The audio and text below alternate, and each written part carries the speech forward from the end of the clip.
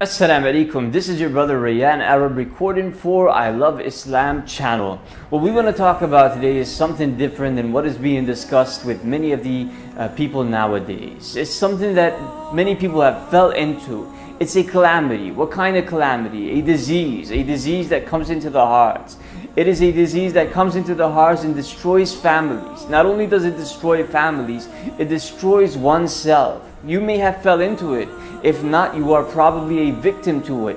What is that?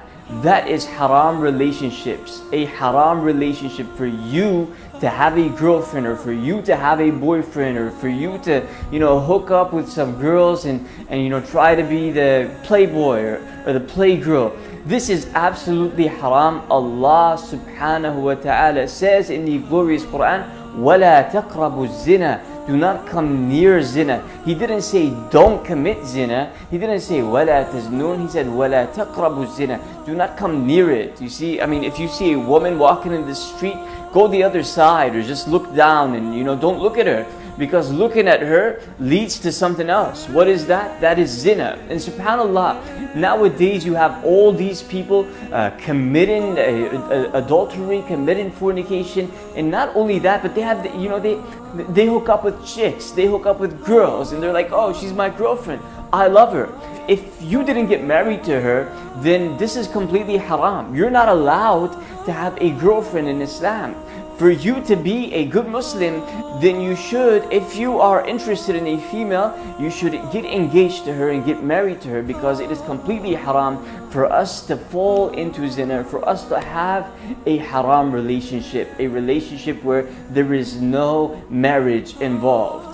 So please make sure that you advise others and advise yourself if you have fell into this, because this is a serious disease. You see daughters who look very innocent daughters, and you hear from their friends or from their relatives that she has a boyfriend. And this is, it disturbs me. It disturbs me. Why? Because we are Muslims and we should be raising our children to things that are consistent with the Quran and the Sunnah. The Messenger ﷺ taught us that only looking at the opposite gender, looking at a female twice. The first one is for you, the second one is against you. The second look, so if you see a female on the street and you look at her the first time, all of a sudden you just saw her in front of you and you looked at her, that's okay. But then you look down or you looked away, and if you looked at her again, subhanallah, that's a sin. So how do you think it is when you have a boyfriend or a girlfriend, you make some phone calls and you talk some love and you get emotional and all that? It's absolutely wrong. That's why we need to fix it. If you are in love, if you think you're in love, I know what you're probably thinking right now. It's not easy for me to let go of him just because it's haram. I want to be with him. He is the man of my dreams, or she is the girl of my dreams. But let me tell you something. If you die in this condition, then you are going to meet Allah with a big sin.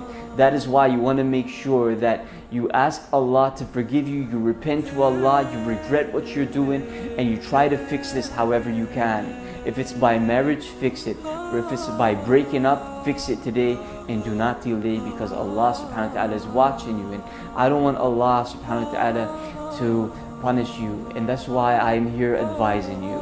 May Allah make us of those who follow the right path, and may Allah make us of those who avoid zina completely. Jazakumullahu khairan. Thank you for listening. Wa barakallahu fikum. Wassalamu alaikum wa rahmatullahi wa barakatuhu.